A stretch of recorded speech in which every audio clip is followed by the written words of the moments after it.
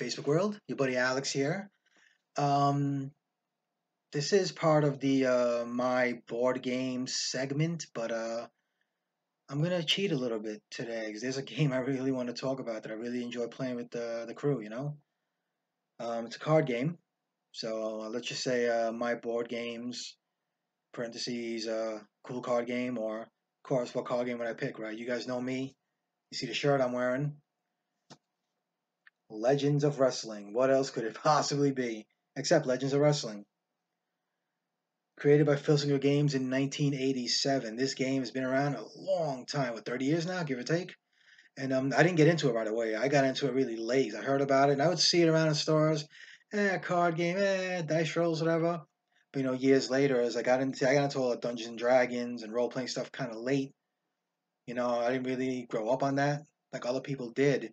But anyway, it's kind of like a role playing game. But the thing is, with Legends of Wrestling, you get a set roster, and you literally get legends. Like even over here, I'll show you the first set that came out with that box right there. I don't have the box, but look, you had the Road Warriors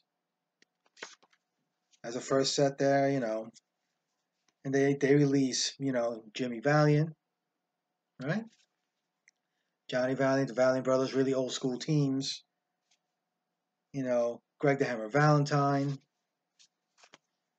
So you got legends, but in between the legends, you would get them some lesser known talent. The man right here, Nick Bockwinkel, one of my favorite cards to use. You would get lesser known guys when you play Legends of Wrestling as well as superstars. SD Jones, you know who that is. Al Snow. We all know who they are. It's really cool. But yeah, so basically Legends of card games played with dice, and I got all these cards here. I'm gonna I can't show you every single thing. 'Cause there's literally, and I don't have like maybe 50 cards, but there's like over 100 cards. There's other expansion sets I haven't even thought about buying yet. It's all right. It's fine. But I'll tell you, even the girls get in the action. Legends Vintage, Sherry Martel, rest in peace, Sherry. The girls got in the action, and she's actually a really cool card to play with. So how do you play? So let's take Nick Bockwinkel and SD Jones. Now, each of these boys has stats on the back of their cards. I don't know how good the camera is. There's numbers and so forth. You roll one die. And there's level 1, level 2, and level 3. So if you're rolling any dice, and these are just the dice, I've had these dice forever. So let's say if you roll like Nick Bockwinkel, level 1 offense. So let's say he goes first, right? Snapmare, level 1. You roll the die. Now, SD Jones is defending, level 1 defense. So SD Jones rolls, let's say a 3. And I don't know if the 3 says he's hurt. So SD Jones is hurt, and there's a -2 past that. So let's see if you can see that. SD Jones is hurt with a -2. Now, since he's hurt and lost the die roll, per se, Nick Bockwinkel can go to level 2 offense, and he can roll level 2 moves. Right? There's 3 different levels of moves you can perform as you play the game. And as you see next to the cards, there's numbers. And the level 2, there's a 3. Now, if he gets a move with a 3 and SD Jones cannot counter it, he gets to go to level 3 offense, Nick Bockwinkel, meaning he can hit his finisher. And if Bockwinkel's seeing all the if Bockwinkel has 2 finishers, the figure 4 leg lock and the Bockwinkel sleeve. So whatever he rolls, +2, +3. Putting SD Jones on defense and down, pin. So basically, SD Jones cannot recover. He will get pinned. That's how it works. And these matches can go either really quick or take forever. We've had some long ones where I came to the point where I played with the guys and my cousins, and even the girls got in on the action. Some of my female cousins who love wrestling still to this day. We had a time limit, maybe a 10-minute time limit or a 12-minute time limit. But that was just when you play for fun. That's just free mode, we'd call it. But we wanted to make it more realistic, like a booker. So what we ended up doing, like I said, they released lesser known cards as well. So see, with no disrespect to anybody, any of these wrestlers, they're all fantastic athletes. No disrespect to anybody, but we put Marcus Bagwell in that category. Lesser known. Right, and then we got this is actually Brody Lee. No, like I said, no disrespect, just us playing the game. Brody Lee is actually Luke Harper right now in the WWE. And as you notice, these cards are in black and white. The cards would become in color years and years later. Color cards came out eventually, so I guess you can call them, as a wrestling fan, the jobbers. Those who are not familiar with wrestling, the fall guy. You know what I'm saying? We actually we kind of put out Snow in that category and Tony Atlas. So what we would do, me, since I'm the one who supposedly was the creative one and I was the booker and it was my game and I had the ideas, I would book just kind of a role playing thing where you have to work your way up. So we would pick the lesser known cards we have here. Yeah, this right here is a good one too. Coco Beware. Everybody loves Coco. I love him too. Lesser known and even on the back here, old school Steve Carino. But you just to make it more realistic. You're not gonna because the way we wanted to do it, as Steve Carino, the way we wanted to do it is give like an experience of working your way up the ranks. We basically used the and we started Jim Duggan. He was sick recently, feel better hack. So we started him, in that tier. Basically, we my friends and I and my family implemented the territory system. About 30, 40 years ago, there's a territory system. Each territory had their own. New York was WWF. Atlanta was the NWA. Florida had Florida Championship Wrestling. So we did our own kind of territory system throughout New York, though. But we were, yeah, this is the visual aid I use. See this here? This is I don't even know where this gas station is located. Check it out. That gas station was our base of operations. We call it Amico ACW, Amico Championship Wrestling, which is pretty funny. And we were a small company. Then we based one out of Connecticut Wrestling Continental, something like that. I don't remember exactly. Then we had Jersey Pro Wrestling. We made up our own federations to work your way up. And, stars like Tuco Scorpio, Nigel McGuinness, and American Dragon, who are also part of the game, will be those are the guys you move up to. And we would have little tournaments. We go, let's say if I had Brody Lee, that win, and whoever wins the most matches and does really well will get the first pick of the top tier stars in that territory. You have to work your way up. So basically, we were all there together. We all had a territory system. We'd stay in a little territory. We'd storyline it a little bit. We'd invade another territory. I did a bunch of stuff. I can't remember every detail. I do remember in that Amico. I don't know. Like I said, I don't know what that Amico picture is. I remember the Amico Championship Wrestling. The basement had a really beat up wrestling ring, and the ropes were made of garden hose. That was my creation. You visualize. I wish I had a picture to show you. I don't. But yeah, the ropes were made of garden hose, and we wrestled in. There's a crappy ring, and you get hurt and work your way up, and you wrestle a little. We had a BS belt, just one title, because there's only like 4 or 5 of us playing. So, but eventually, whoever would win, we'd have to go whoever got the most wins. So we'd have a little tournament in Amico Championship Wrestling, and then we would actually divide. We held our own pick your poison, like pick your poison draft or draft lottery, where we would split them up into envelopes. And oh yeah, let's put him here and put them there. As years went on, we collected more cards. And I don't know if I have one written down here. Yeah, Connecticut ACW American Championship Wrestling was SD Jones' promotion.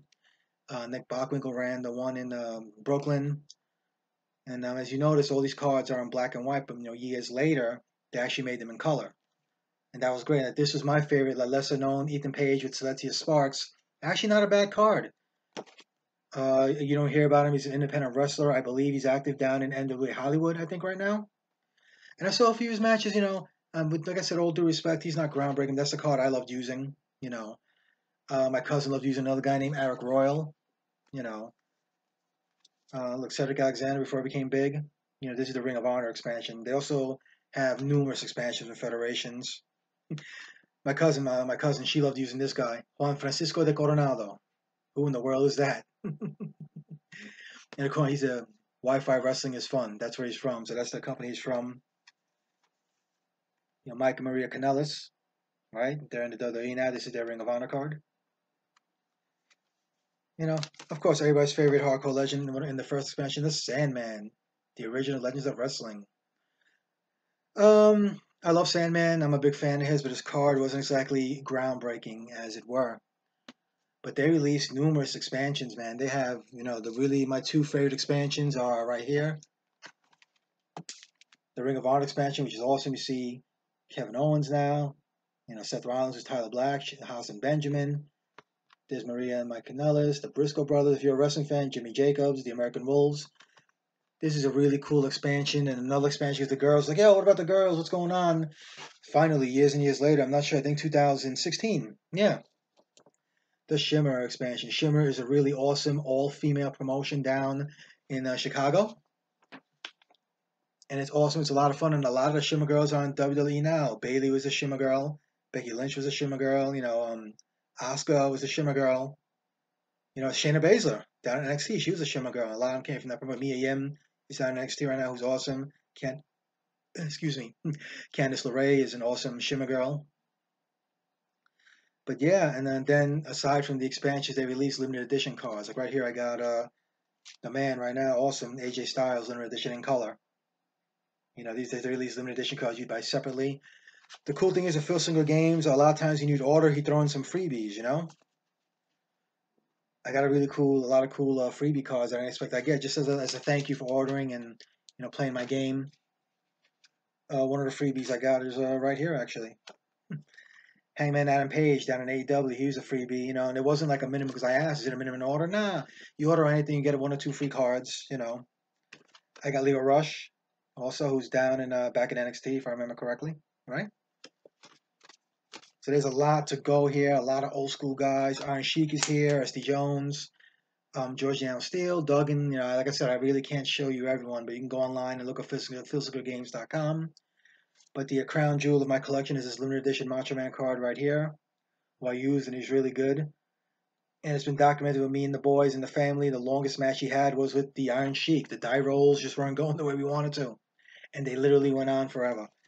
And this is a special Macho Man edition set right here that came with his father, Angelo Poffo, and his brother, Leaping Lanny Poffo, who's considered a legend, who has a cult following in most inner circles. Yeah, and the game comes with these really like small dice right here. That wasn't if you can get a good view just look at that small little die. That wasn't gonna get the job done. We had to add our own, because they come in a little envelope box. Like I showed you the Ring of Honor. That's how they come, and it's cool. It worked for a long time, but you could pretty much pick anybody. We played free mode a lot. We had a lot of fun times at night. Especially when we started drinking. Had a lot of fun in the backyard or down here in my dungeon, as it were, my basement, the manor, as some of my friends came to call it, Bandy Manor. Yeah, but Legends of Wrestling is a card game. Oh yeah, before I even forgot, they also have these really cool situation cards here. View table, into the turnbuckle, into the ropes. So on the cards, sometimes there'll be a letter or a number. See if I can find one for you. Yeah, and then you see a PW, and then C, D, chapter D, C, turnbuckles. So as you can see, there's numbers, there's letters. The letters would be a special situation, and you go to the bottom and read the table. Agility, power, into the turnbuckle, ring, and that's where the situation cards come in. They had a death jump is another one, DQ -5. So I mean, it's not really complicated to play. You just gotta roll your die and keep going. And if your opponent can't counter, and there's a number 2, number 3, you just level up and just keep playing and you wrestle each other. Macho Man and Sheik, I remember that. Me and my cousin had that match. It lasted maybe a half hour. I'm not even kidding. We were sitting there and everybody's like, "Oh my God, it's still going on." It wasn't boring, because you just kept rolling die. Oh, get him already, cheat something. But you're not allowed to cheat or go to the feud table unless you roll a certain die, a certain number, and so forth. Even over the years, they even got really cool. Like you got some announcers, Bill Apter, he's still around doing his thing. Gary Michael Capetta, old school announcer. I don't know if anybody remembers him. Yeah, like this video is catered more to the wrestling fans like myself, But everybody, come on. You heard of Macho Man. I'm sure most of you have heard of Harley Race. He's actually a really cool card as well. Really, badass card. But honestly, all these cards, and there's some really cool cards. Probably the most badass card is the Iron Sheik. Whoever used him would always win. Even die rolls are random, but for some reason, whoever used Iron Sheik would win, and he won our titles. So many titles, I should say, so many times. For whatever reason, if you use a Sheik, and he's just a basic card, nothing groundbreaking, basic numbers, but for some reason, if you had Iron Sheik, you'd win a lot. The rolls just be there. And the last time he played, he won the world title from the federations. Yeah, the big federation was a BCW, Brooklyn Championship Wrestling. That was our big league, where you had guys like Nigel McGuinness, really awesome guy who's retired now down in NXT commentating. Jay Lethal. So we didn't really go. Awesome Jerry Lynn, probably one of the most underappreciated wrestlers ever, in my opinion. But yeah, you play all these really cool games. It was a lot of fun, and we just did our own thing. You had WWE and all that. My cousin loved using this guy, Eric Royal. Eric Royal actually brought him some good luck. Eric Royal gave the Sheik a run for his money a few times in our little federation of Legends of Wrestling brawls, championships, tournaments, whatever. But in the end, the Sheik would always win. Another independent guy. And these are some other freebies I got for ordering. The Ant Colony, Green Ant. He's upside down. He's like jumping. Yeah, he's a flyer. Combat Ant. Green Ant again. So these are some freebies thrown in when you order. Like I said, there was never minimums. You just order a set and we'll hook you up. Or whatever. Any wrestling fan knows El Generico. Not a bad card either. Currently known as Sami Zayn in WWE right now. El Generico. Tommaso Ciampa is in NXT right now. He's awesome. His card, though, I mean, I look at the numbers on his card. I think they could have done a little better by him because he's a really awesome wrestler if you follow Tommaso Ciampa. But he won some matches, Wasn't bad. But yeah. Just all color cards from the Ring of Honor expansions, the Shimmer expansions. We had a lot of fun with this game.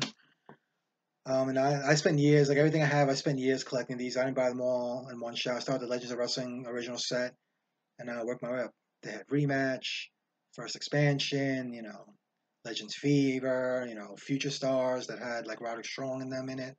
Then the Ring of Honor came, and Shimmer came. There's others, NWA, there's Shikara. But it's actually a really fun game. We had a lot of fun playing it. Then you got the special edition cards like the Macho Man I showed you and the AJ Styles I showed you. These were also special editions, were they not? Yeah. Morgan Dollar, old school referee from the indie scene as well. This is the manager pile here. Bobby Heenan is here.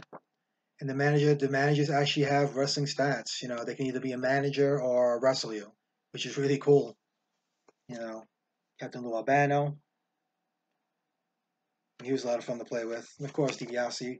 We use him as a manager and a wrestler, really old school Ted DiBiase from the original set, and yeah. Yeah, Legends of Wrestling. Bill Alfonso. The man that calls it right down the middle, if anybody remembers that whole thing that went down years ago. Yeah, this is really cool. There's a lot of known stars here. I guess before I sign off, I know the video's going a little long, but there's a lot. I mean, I can spend hours talking about this game. The girls, of course, Sherry Martel was really good. The girls got in the action. We had our own version of Glow for a little while, But the Shimmer girls, like Cheerleader Melissa, her the title. Courtney Rush, who's currently Rosemary in TNA and on the indie scene as well. Courtney Rush. We put these here. Leva Bates, right? Yeah, let me get you somebody that you'll recognize. Where is she? I know she's in here somewhere. I recognize her if you're a wrestling fan. Here she's known as Athena, but right now she's known as Ember Moon, trained by the man Booker T, the 5-time WCW champion. Ember Moon here is Athena, and she got a really nice moveset and really cool cards, and she was pretty lucky too when you play with her. A lot of fun. Mercedes, I don't know why they didn't sign her. She's one of my all-time favorites. Mercedes Martinez is awesome. Still trying to figure out why they didn't sign her. But at least they signed her. Mia Yim, currently down at NXT, tearing it up. Mia Yim, awesome. Phenomenal. Phenomenal wrestler. And the girl is doing all the damage. Shayna Baszler, the current NXT Women's Champion. She's a nice card, too. Yes, a lot of the Shimmer girls are up here now, and there's a lot of fun to play with them. And the Shimmer girls, and you had girls like old school girls like Sherry Martel. There is a Moolah card. I didn't pick it up for some reason. I didn't pick it up. Moolah's part of a set that I didn't pick up yet. I don't know, maybe the set, I forgot what it was called. Because the women, except for the Shimmer set, the women didn't get their own expansion set. Except for Shimmer, they were mixed in with Legends Fever, Legends Prana. Sherry is Legends Vintage, right? So, yeah. We're going on the 20-minute mark here, so it went kind of long. But like I said, I can talk about this game, Legends of Wrestling card game, forever.